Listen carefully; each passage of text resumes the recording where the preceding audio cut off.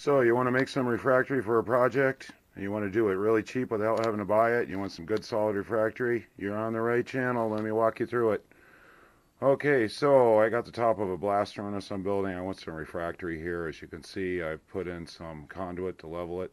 I'm going to put refractory base here with some reinforcement grating in there. I can't call it rebar because it's not great rebar. It's really going to be screening just to help keep it in place and keep it from cracking. Should it ever crack, it won't fall apart, of course. Just like cement or concrete. All right, so refractory. What is refractory? Well, it's a very high R value reflective material designed to keep heat in an area, usually a firebox. Okay, so what have I got here? This is joint compound. Plaster of Paris would work very good too.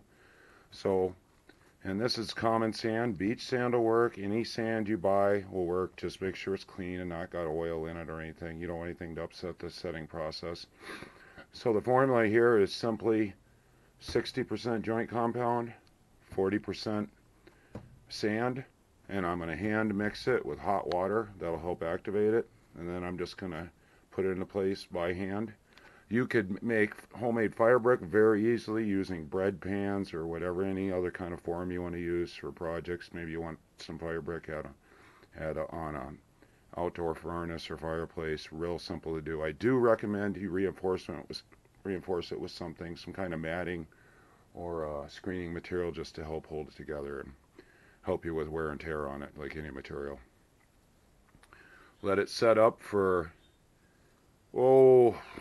probably 72 hours before you actually fire it. You can quick cure it, but you gotta slow cure it.